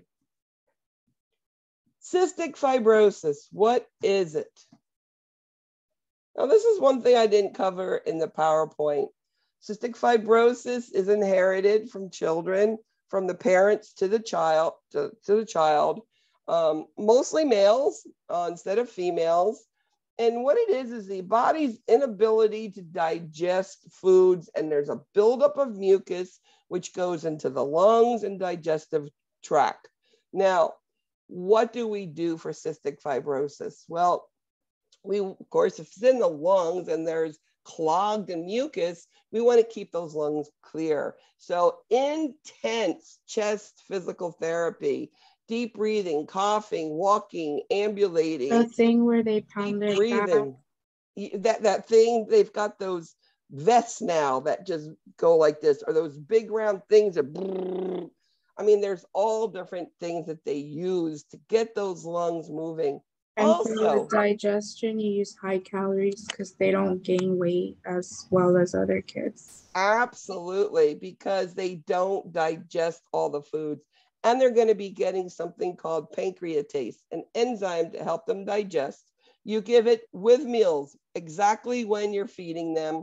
And sometimes if they can't take these capsules, you put it on the food, okay? But make sure you rinse the mouth out when they're done. And the one thing with any meds, when you talk about children, as a child gets older, they need bigger doses. So making sure that you're not on an infant dose when they're 3 years old, making sure it goes up. They also have another medicine now that helps with the fluid. I forgot what it's called. My niece has CF. Oh, she does. Yeah. That might be good for your project. I'm in between her and my daughter. I really am. Like, whatever you want. They're both good. Good job, Ariel. Thank you. And Arissa's on fire. What is the greatest risk for an infant having a cardiac catheterization?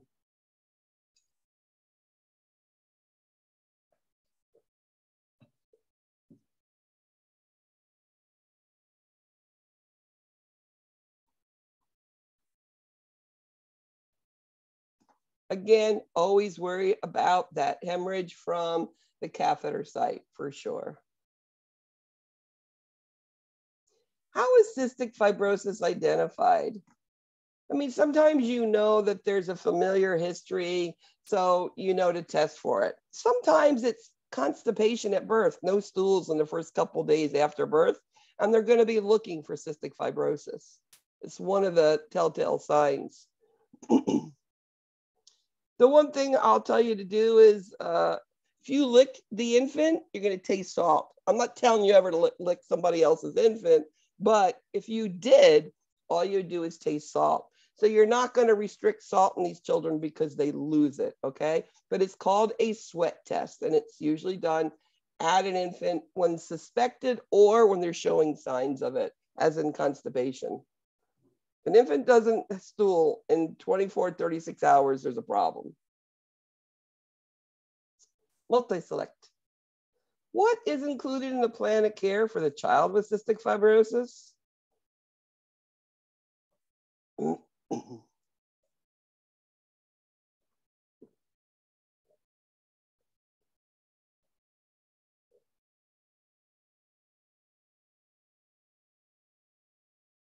We are going to, of course, do that chest good, those enzymes and high protein.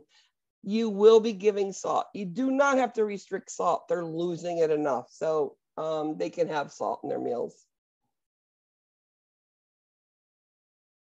What is a drug of choice for pharmacological closure of that patent ductus arteriosus?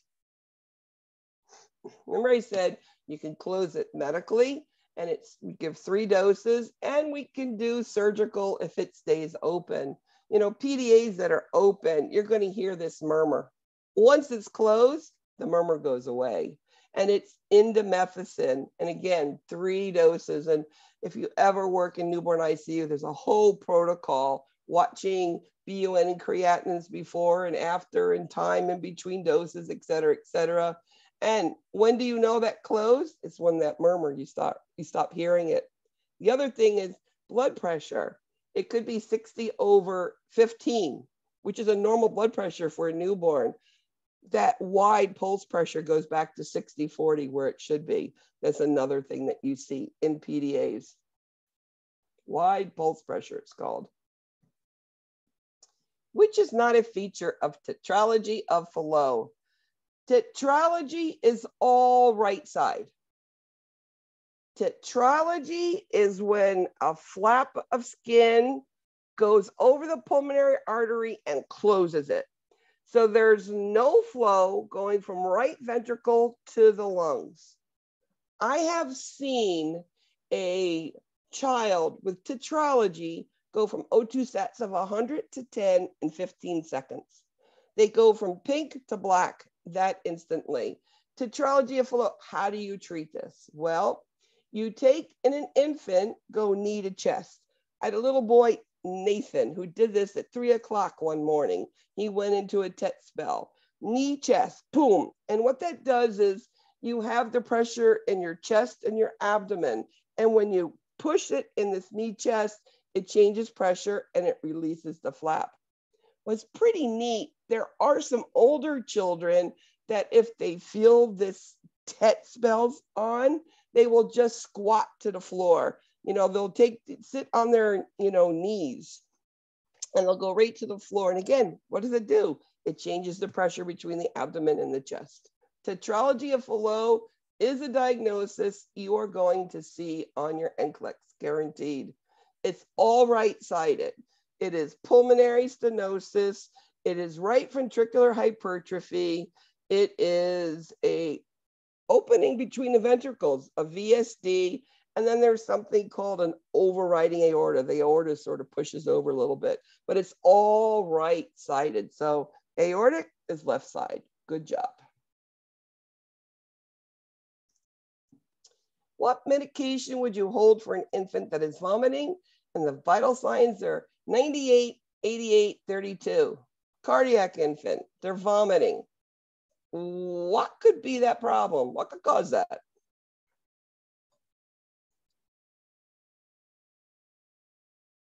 Remember, infants can't talk to you. They can't tell you other things. They can't tell you, I'm seeing yellow halos or I'm nauseous.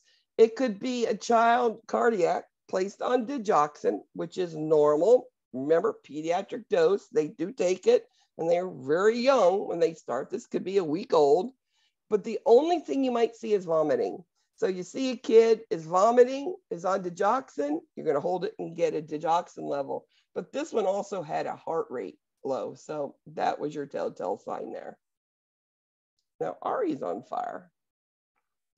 Why would a child with tetralogy of Fallot not gain weight at the normal rate?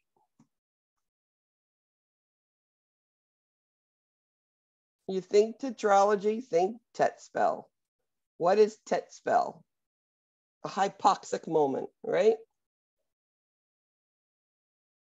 That's how you think these questions. So it's that inadequate oxygenation leads to decreased energy and they do not want to eat. Some children have multiple tet spells. Some children only have one or two, but it does decrease oxygenation. And without that, they are weak and tired and they don't eat well. All are examples of cyanotic heart murmurs except which one? It's not truncus, so don't do that one.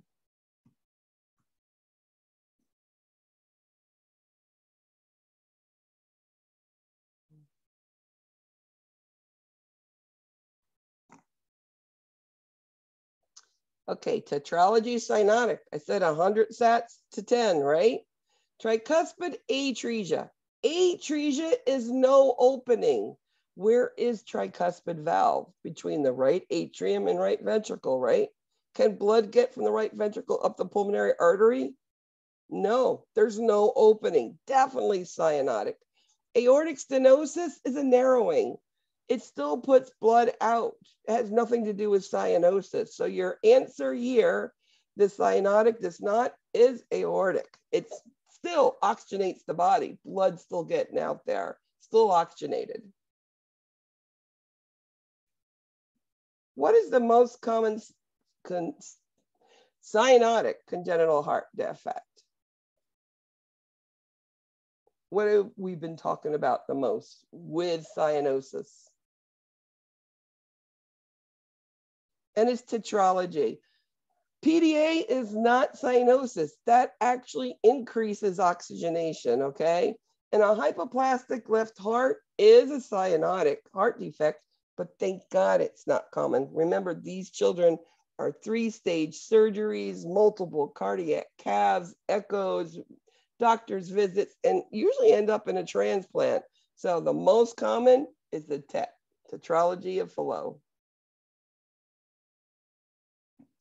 Nursing care following a cardiac catheterization.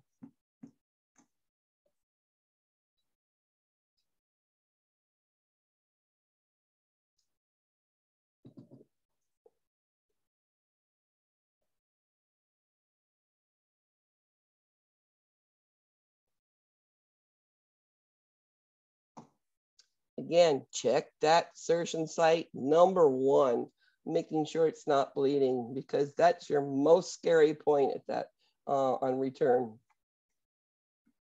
Nursing education for cardiac catheterization include all except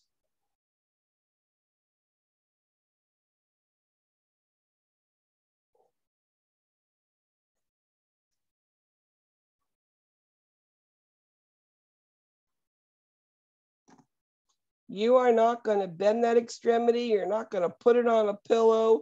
You leave the extremity alone. Why? We don't want to dislodge the clot and cause bleeding. We're going to do vital signs. We absolutely need an allergy history and a pressure dressing on infants, and then with a pressure bag on older children. Usually they're 5 pounds they put on there to prevent bleeding. Which information is the most important when rheumatic fever is suspected?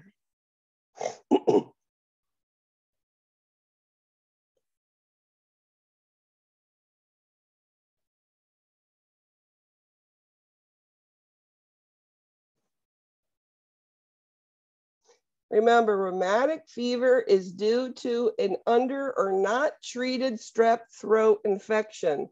What is the care? What are we going to do to treat it? We are going to be giving at least a month-long treatment of antibiotics. Signs and symptoms, rheumatic fever. That kid comes in joint pains with the chorea, maybe falling over, sore throat, just not feeling good. And then the last, when did your child have a sore throat or upper respiratory lately? And it'll be that pharyngitis. There's one more diagnosis that also we'll see as we get to week 8. It has to do with strep throat infections. Signs of shock in children include all of the following except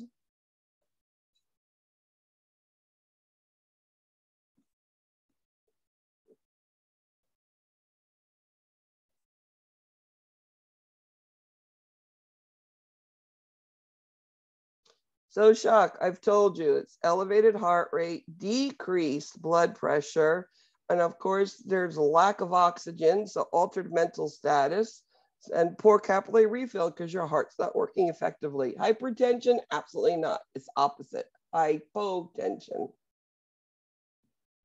What is the treatment for Kawasaki disease? Systemic vascularitis. Inflammation of the vasculature, the vessels. Most concerned about coronary arteries. How are we going to check that? We're going to do an echo. Aspirin to prevent clots, IVIG for the immune system because it is a viral problem. It's caused by a virus. Which of the following best describes the pathophysiology of Kawasaki disease?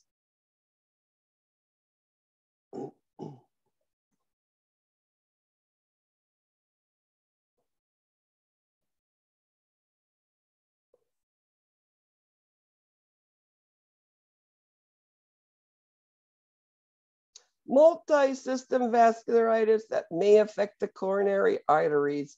Yes, and our biggest concern is the aneurysm of the coronary arteries. So we're going to do an echo. We're going to check on that. Multi-select. A clinical manifestation of Kawasaki disease is what? What do you see?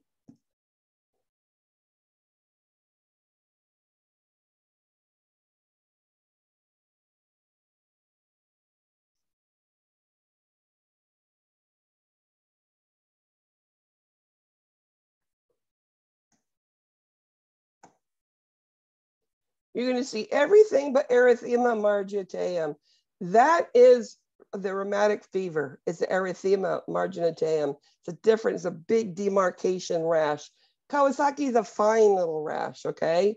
But the hands, the feet, the tongue, the eyes, the lips, absolutely. Like usually it's that blistered or cracked hands and feet that will clue us into, maybe Kawasaki. Why is an echocardiogram needed for the patient with Kawasaki disease?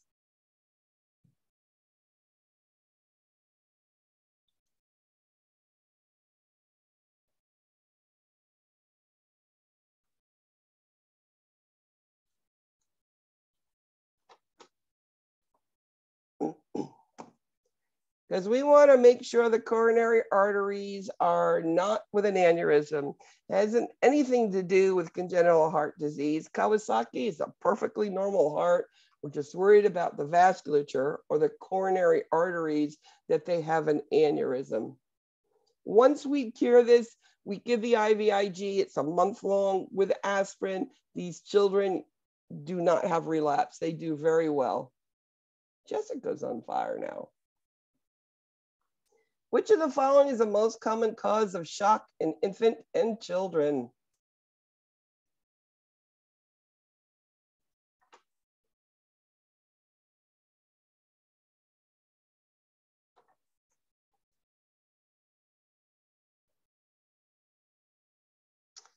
Septic shock, infection for sure. Children, if we don't get ahead of the infection, especially those that are immunosuppressed, are already having issues, it's the infection that can cause shock in children. Jen knew that one. What are the defects associated with tetralogy of Fallot?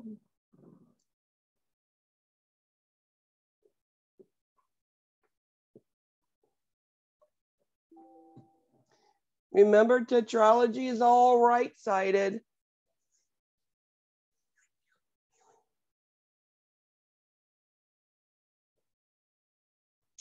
Your pulmonary artery stenosis, the VSD, that overriding or misplaced aorta. And because the blood can't go up into the lungs, that right ventricle stretches, which is called hypertrophy when it stretches, because the blood has to go somewhere, so it goes backwards. Garden hose again.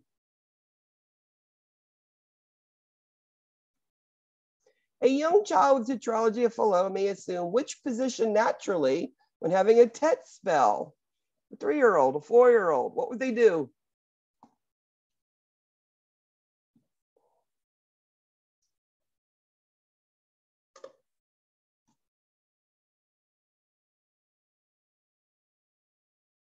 And they just squat.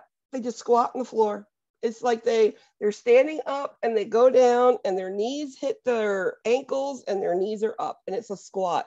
And it's that abdominal and chest cavities, and it changes the pressure, which causes the flap that's on that pulmonary artery to go up, and they can oxygenate.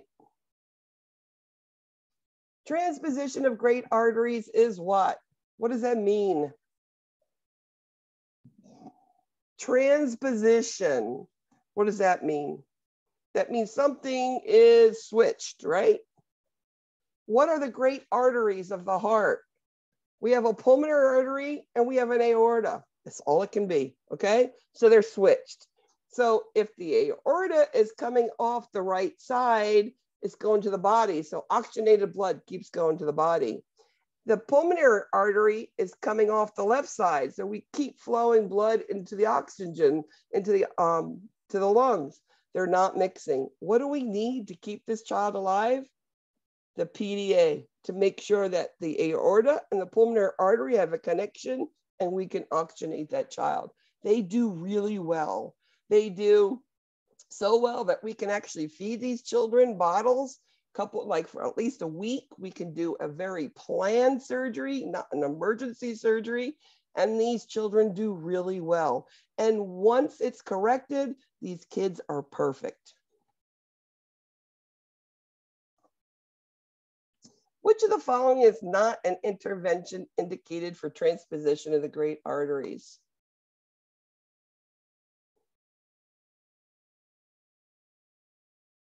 Remember, those things are on the wrong side.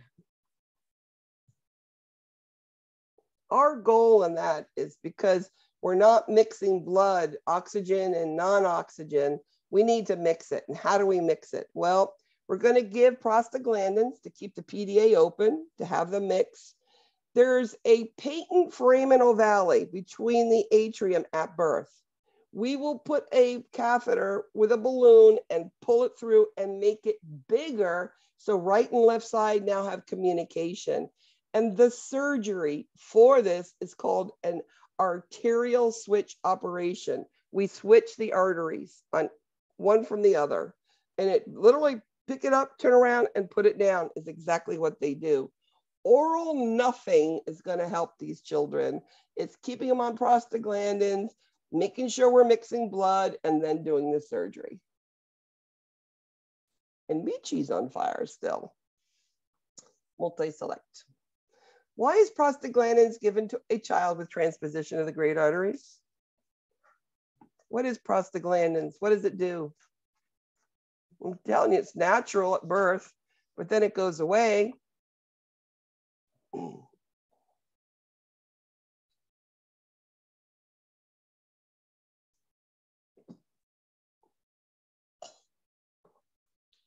And it makes sure that the child is oxygenated because there's no connection.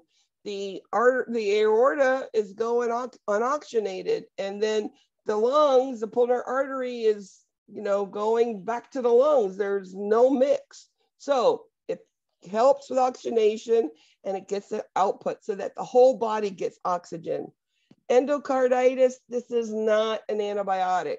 It is a hormone that keeps the patent ductus arteriosus open, and it has nothing to do with antibiotics at all, nothing. What is the purpose of giving indomethacin to a neonate with a patent ductus arteriosus? What does indomethacin do? If you look at a PDA, there's two things. There's prostaglandins and there's indomethacin. One does one thing, one does the other.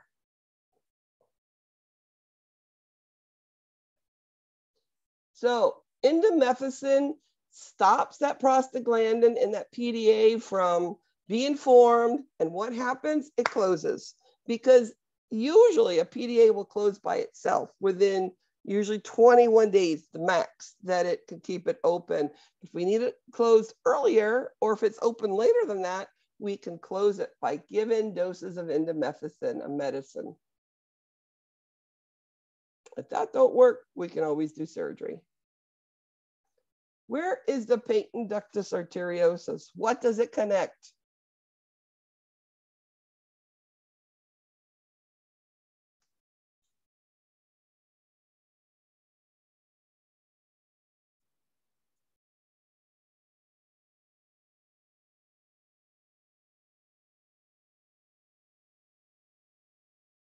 Patent ductus arteriosus is like fetal circulation. It connects the pulmonary artery to the aorta. So it can lend the aorta oxygenation, or it can have the aorta is giving, it goes back into the lungs again. So the PDA is used for what? It is used to oxygenate a child who can't by themselves. The biggest congenital heart defect it's used for is transposition of the great arteries, because there's no oxygenation going on. It gives you a connection.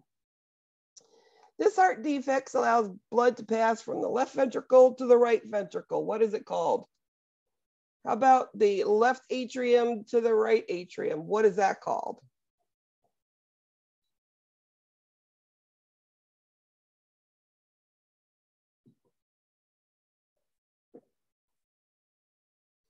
It's called a VSD, a ventricular septal defect. So if there's an opening, there's a septum in between, okay?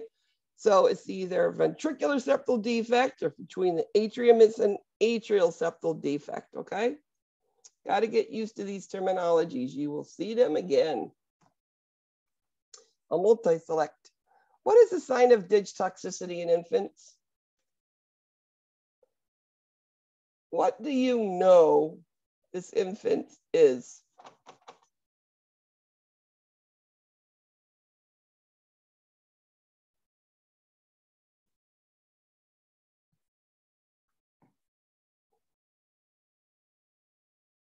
So we don't know if they see yellow spots. Can an infant tell you there's yellow spots around the eyes? An adult could, but not an infant.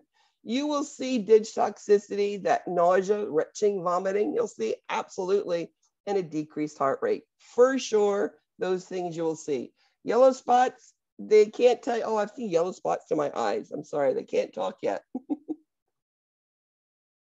Multi-select. Where can the blood flow when the PDA closes?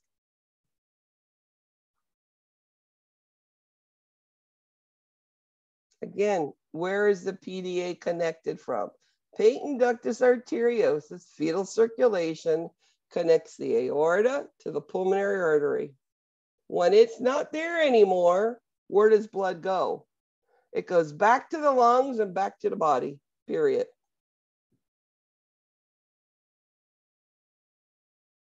I already knew that one. What is congestive heart failure?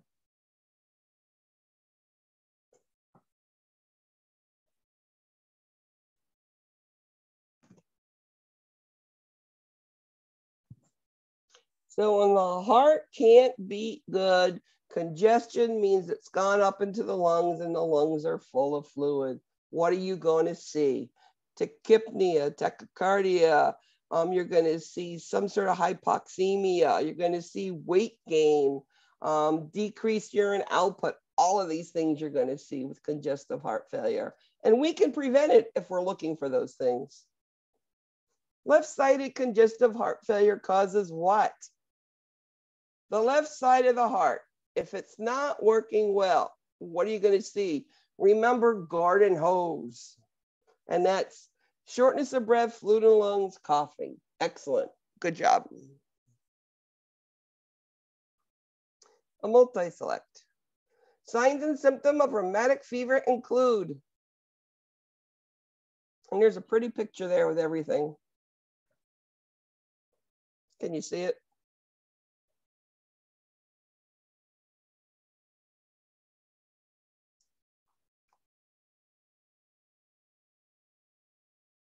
And it's absolutely everything. You're going to see erythema marginatum. Remember, that's rheumatic fever, not Kawasaki. Chorea was that shuffling gait, which when treated with antibiotics will go away. It reverses. Those joints are going to be so swollen and nodules there, all part of it. How do we treat it? About a month long, at least, course of antibiotics to treat the strep infection. After a heart transplant, what is the leading reason why children die?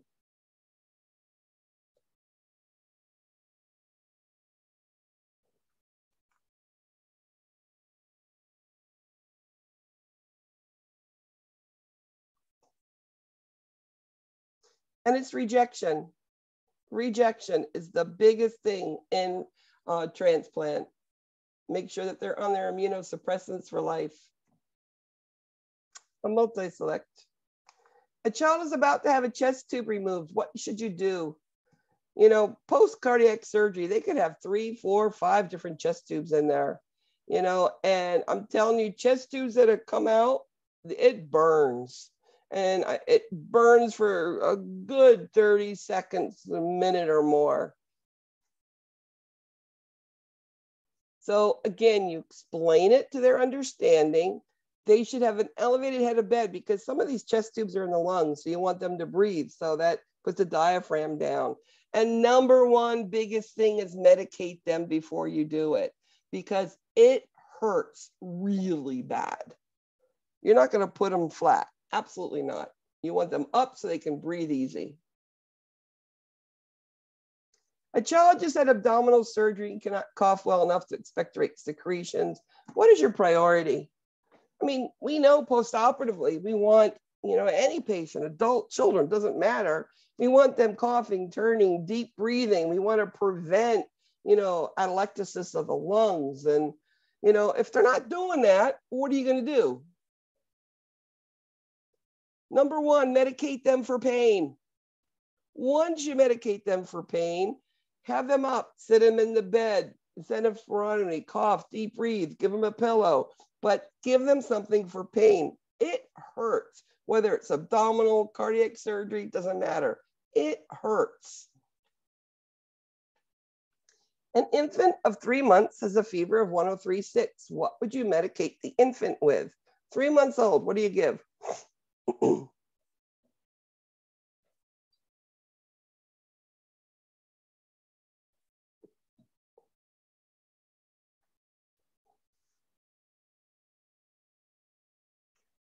And only Tylenol till 6 months old. After 6 months, you can introduce ibuprofen.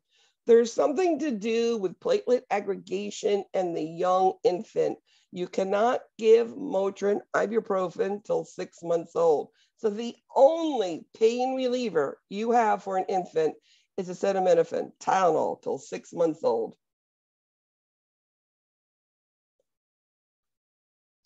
A newborn infant is assessed and you find very weak lower extremities. What should you assess next?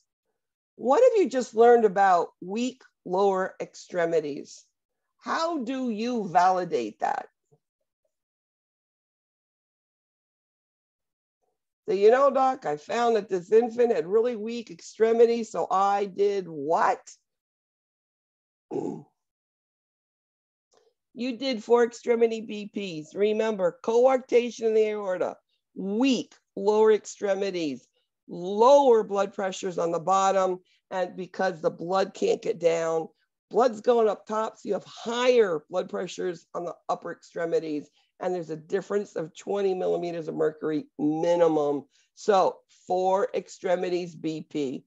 Heart sounds aren't going to tell me nothing at this point because they're newborn. They haven't gone into failure yet. Multi-select. A critically ill child is on complete bed rest. What can a nurse do to prevent complications? And it doesn't matter, an infant, a child, an adult, you know, on complete bed rest. Children can get decubitus ulcers. They can get foot drop just like adults.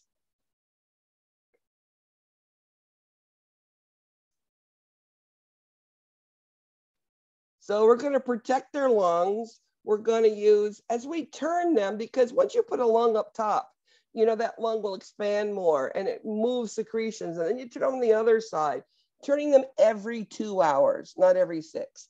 Head of the bed up, they can breathe easier. Instead of spirometry, if they can. And those pillows and blankets just get them so comfortable and they'll stay where they need to stay. And again, you're going to use maybe a chucks to keep them dry or a diaper if you have it, you know, to keep the their area not full of urine or feces. Multi-select. How can oxygen be delivered that's easiest tolerated and accurately monitored for infants? I mean, I described one way that was absolutely the best, but there's 2 ways that are very, I like one over the other, but they're both easy tolerated and accurately monitored. Oxyhood is number 1. Nasal cannula is number 2. Blow by, you can't monitor. It's not monitored. You don't know how much they're actually getting. And easily tolerated an endotracheal tube. Children don't like an endotracheal tube, just like adults don't like an endotracheal tube. I've been intubated. It is not a nice thing. Feels horrible. A multi-select. What procedure are used to keep the lungs open with a child with cystic fibrosis?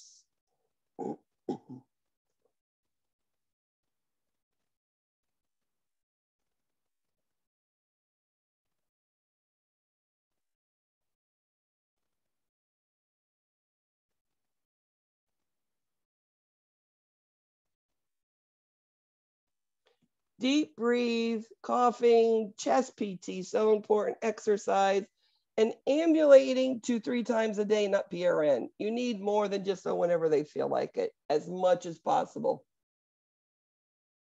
And Mishi went back up top. A multi-select. Children with cystic fibrosis require pancreatic enzymes with meals. What teaching should be done?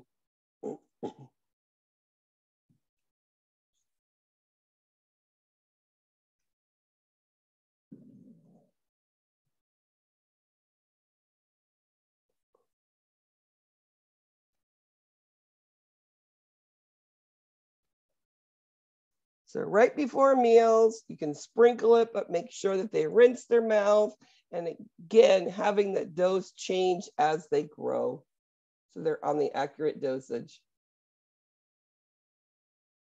What is a cardiac defect when there's no valve between the right atrium and right ventricle? I ask you, what's the name of the valve between the right atrium and the right ventricle? And that is your answer.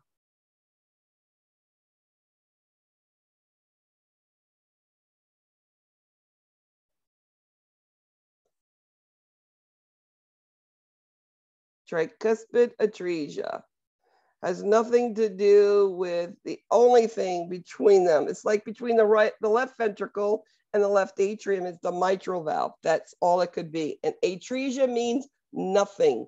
Stenosis means there's an opening. What is the greatest risk factor for a newborn receiving a cardiac cath?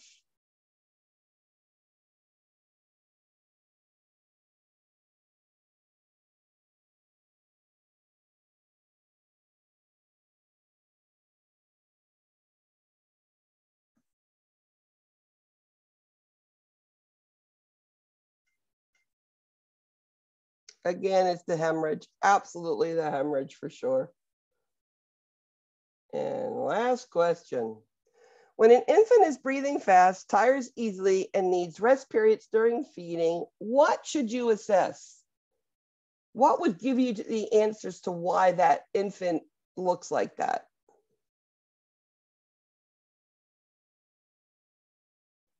breathing fast. Tires easy.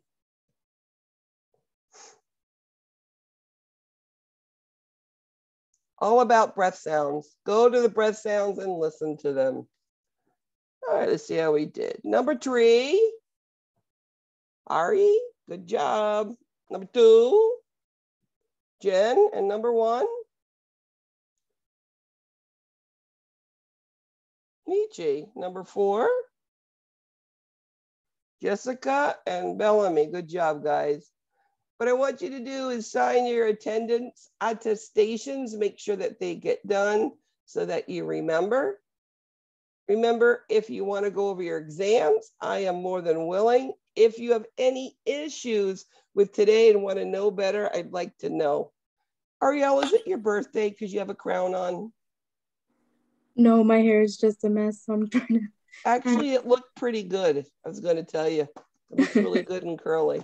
Thank you. But I always put a crown on my head when it's my birthday. That's why I asked. No, there's like this one part that just like if you look at it from the side, it I don't won't see cooperate. So I just was like, I don't see it. Anyway, guys, thank you so much. Have a great day. I'll be posting that. I didn't post last week's Cahoots. I'll be posting that. Okay. A little bit going on in my life. So I'll definitely get those out to you so that you have all of it. Okay. Thank you so much. Quick question, Professor. The study guide is it's gonna be week 6 that's gonna be posted out. Could it be posted out any earlier? I will be posting. I'm working on it right now. Okay. No, not to rush you or anything. It's just that I have a leadership exam that same week. So I understand. Kind of like spit it out. I get you. I understand. As soon as I can have it there and it's done accurately and the best for you, you guys will have it. But I am working on it right now. Okay. Thank you so much. You're very welcome. thank you. Have a good evening, guys. You too. You're very welcome.